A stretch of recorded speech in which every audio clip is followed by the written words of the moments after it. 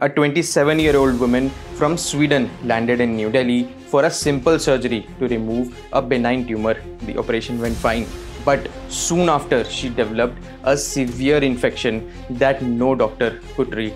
Not in India, not even in Sweden. Her infection was caused by a bacteria carrying something called NDM1, short for New Delhi Metallobeta lactamase. It wasn't just any infection, it was a superbug resistant to almost every known antibiotic. This wasn't a local hospital problem, it was the warning shot of a global crisis, a crisis quietly brewing in our backyard. Now let me ask you, what happens when the medicines that saved millions suddenly stop working? We often think of pandemics as something dramatic, fever, isolation wards, global panic. But there's another pandemic unfolding slowly, invisibly, and far deadlier: antimicrobial resistance, or AMR. Now what exactly is that? Simply put, antimicrobials are the drugs that kill or stop the growth of microorganisms. These include antibiotics for bacteria, antivirals for viruses, antifungals, and antiparasitic drugs. But over time, these microbes evolve just like us. They adapt, learning how to survive even in the presence of these medicines. When they do, these medicines stop working. That's antimicrobial resistance. And when bacteria becomes resistant to most antibiotics, they turn into what scientists call superbugs. These are not sci-fi villains, they are real, microscopic, and already inside hospitals, farms, and water bodies. Worldwide, superbugs kill more people each year than HIV or malaria. By 2050, if we don't act, they could kill 10 million people annually, which is more than cancer. And the country at the center of this storm?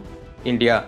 India is infamously called the AMR capital of the world. According to a recent UN report, around 41% of the bloodstream infections reports came from China, India, and Pakistan combined. We consume more antibiotics than any other country on the planet Earth. This is about 13 billion doses in a single year. Why? Because in India, antibiotics are often treated like painkillers. We walk into a local pharmacy, ask for something strong for our sore throat, and walk out with powerful antibiotics. No prescription, no diagnosis, nothing.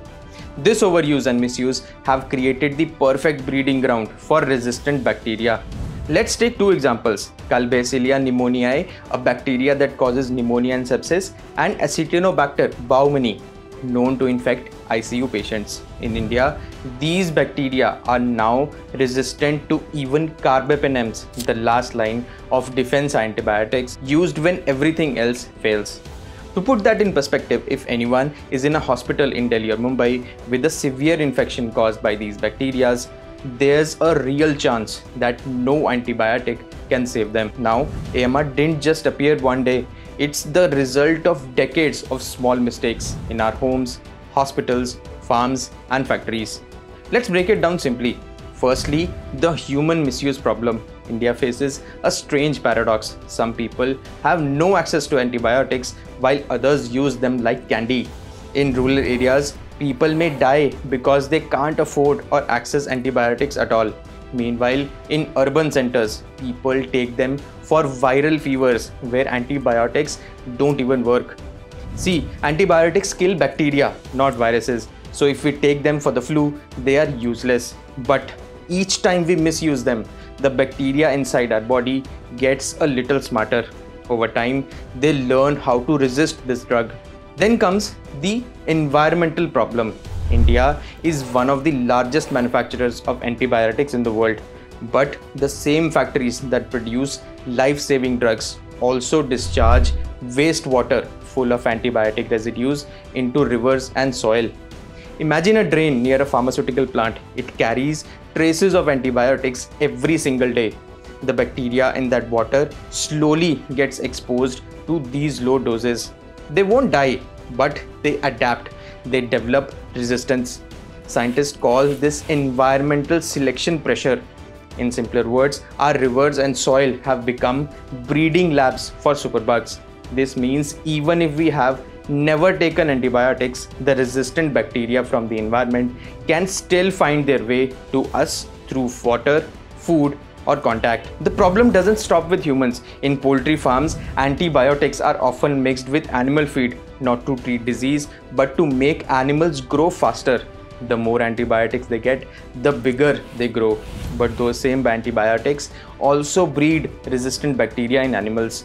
When humans eat the meat, drink the milk, or even handle the animals, those resistant germs can transfer to us. Another major factor is India's sanitation.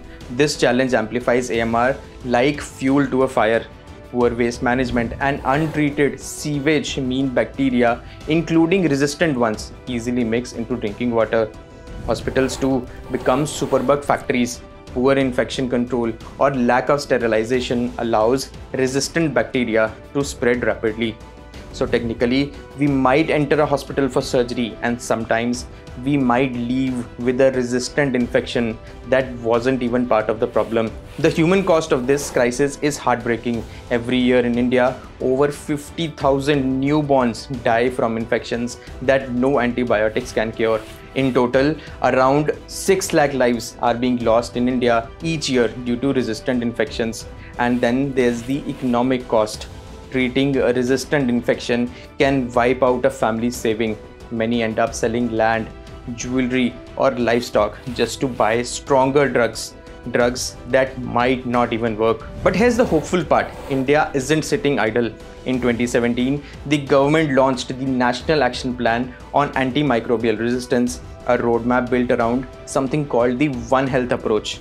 Under this plan, India focused on raising awareness about antibiotic misuse, improving infection control and hygiene in hospitals, tightening regulations of over-the-counter antibiotic sales, and promoting research into new drugs. One visible success is the Red Line campaign, where a red line is printed on antibiotic packs to remind people that these medicines are prescription only. It's a small visual nudge, but in a country of 1.4 billion, small nudges matter. In 2023, India achieved something remarkable. It developed its own antibiotic after 30 years, nafithromycin. It is used to treat community-acquired pneumonia, which is a common infection that increasingly becoming drug-resistant. What's exciting is that nafithromycin was entirely developed in India through collaboration between public institutions and private pharma. It is reportedly 10 times more effective than existing drugs for certain resistant infections. This is more than just a scientific breakthrough. It's a symbol of hope. It shows that India can lead not only as a producer of medicines, but also as an innovator of solutions. Having said this, the war is far from over. Policies exist, but implementation has to be strengthened. Many states lack funds to execute AMR programs effectively. Pharmacies still sell antibiotics illegally. Wastewater treatment remains inadequate. We need stronger governance, better coordination between center and states, and stricter penalties for violators. And most importantly, we need to make diagnostic tools that help doctors to identify infections quickly available everywhere. Because if doctors can know exactly which bacteria is causing the illness, they won't have to rely on broad spectrum of antibiotics. Antimicrobial resistance is not a distant future problem. It's already here in our water, in our hospitals, and sometimes even in our bodies. But here's the truth.